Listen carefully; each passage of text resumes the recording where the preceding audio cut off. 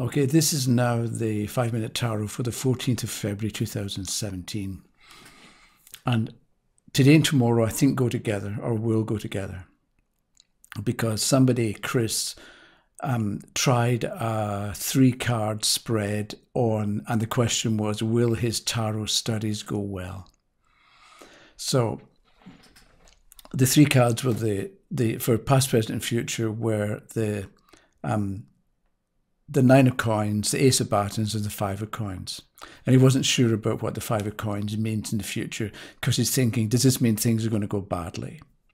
So I'd like to look at the question and the cards that came up. And today I'll look at card 1, and then you can think about what you would say for cards 2 and 3. And then tomorrow, or whenever you look at it, you'll get my take on it. Okay, so the question was, will his studies go well? And my first thought is, it depends what you mean by well, because, excuse me, how things will go depends to some extent on who the questioner is. Because if you're the kind of person, or if the questioner is the type of person who gives up easily, then a card that shows difficulty can have a great deal of impact and show a huge problem. Whereas if you're the kind of person who has confidence and is optimistic, then that same card of difficulty will be looked upon as a challenge and a stepping stone to something better. So for one person, the 3 of Swords, let's say, represents abysmal, dreadful upset. For somebody else, it means, okay, there's a glitch, there's a dip in the road, but I'll get over it, so let me see what I can make of it. So will his studies go well? Really depends on what he means by well and what kind of person he is. So we don't, I don't think it's a good idea to change the question. Although the question might have been better phrased as, how can he make his studies go well? But that's not what he asked. He wants to know, will they go well? But the reader can pick a card at random and know, just to know what kind of person we're dealing with, right? So you're shuffling and you pick a card. You think to yourself, okay, what kind of person is this? And you pick a card and you get the King of Batons. Then you know how to talk about the cards that come up. Whereas if you get the 3 of Swords reversed, then you have the idea that the questioner is sensitive, feeling overwhelmed, not confident, expecting problems. So you would be maybe more gentle with cards of difficulty. So you're not changing the question, but you're approaching the answer differently depending on the card that you got for the questioner. That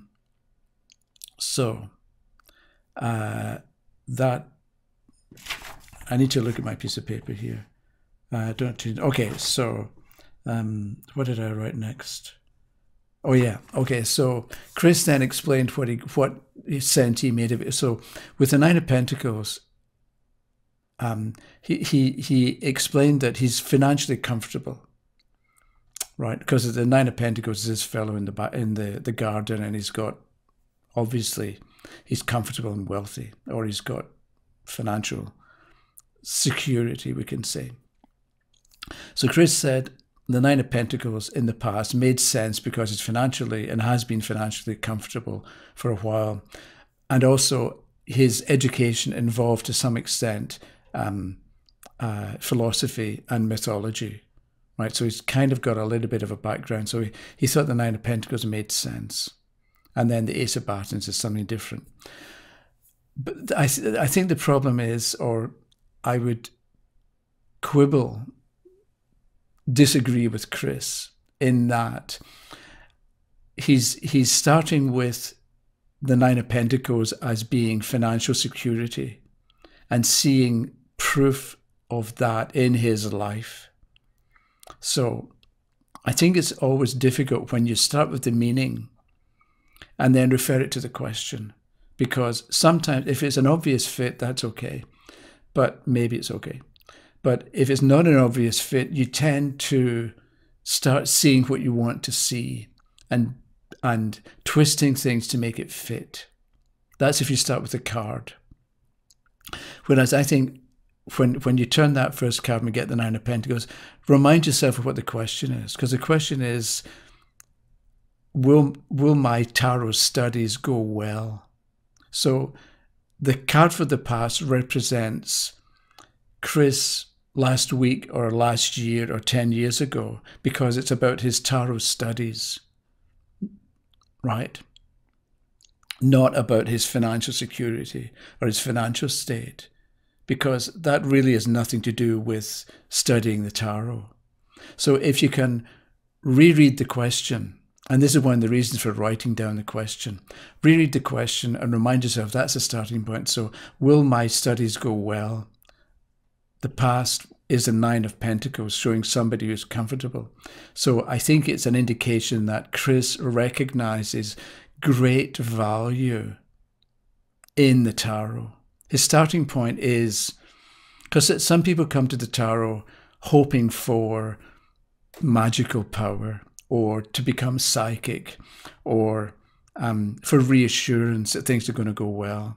But Chris comes to the tarot understanding that the tarot has great value, is powerful, makes sense, and has a deeper wisdom, let's say, than people would normally give it credit for. So I think that's the importance, or that's what I would say is the importance of the Nine of Pentacles in the past, that it tells us about Chris's starting point when it comes to the tarot. He recognizes it's got great possibilities and great value, and that's he's going to develop on that understanding rather than coming to it thinking this is going to save my life because I don't see another way out of it, or something like that. A more fatalistic approach, or a more keeping my fingers crossed that I'm going to get success this way. That's not Chris's point of view or his starting position. So the Nine of Pentacles in the past. So tomorrow we'll look at the Ace of Batons for the present and the Five of Coins for the future. And I think that's it. So thank you very much for watching, and we'll see you tomorrow. Okay, bye-bye.